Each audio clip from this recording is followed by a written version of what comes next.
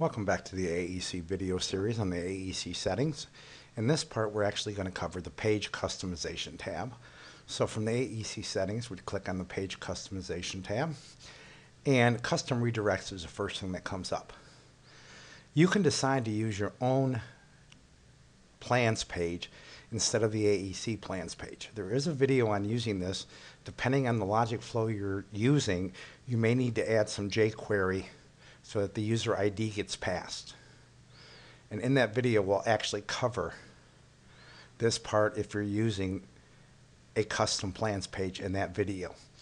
If you decide to set up and you don't like the AEC thank you page, cancel page, or not allowed page, you can set up your own, and if it's global for every single plan, you can actually put them in here, the actual URL to the Joomla content where you set up that particular page. Over in this area here, AEC has a menu item system that once you install it, and we'll cover that in a video, it will show the different menu item IDs that are tied to the different items so that modules will show on the left and right hand side. This will actually not work if you have to turn on simple URLs to yes, because this would actually be stripped from the URL itself.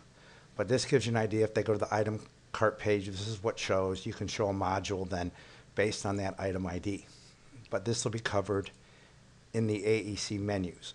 The main thing to make sure of here, and what I usually do, is after I've made changes in the menu system, I'll go ahead and delete these if I haven't put in a custom one.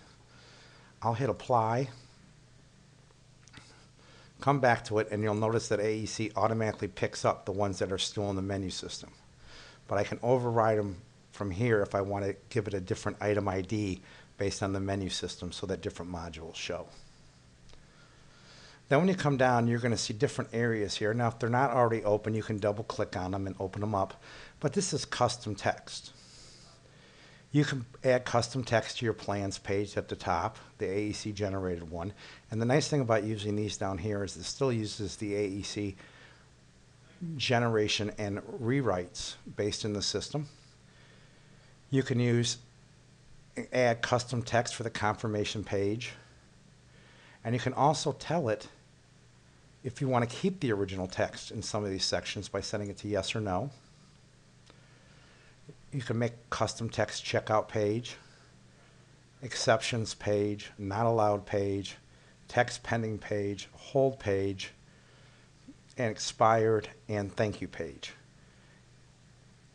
But you can basically play with these if you don't like what AEC generates itself and add your own text to each of the items. Now some of these items can be overridden based on the groups and also based on the plans, but this will be for those that are not overridden in the plans or the group settings themselves.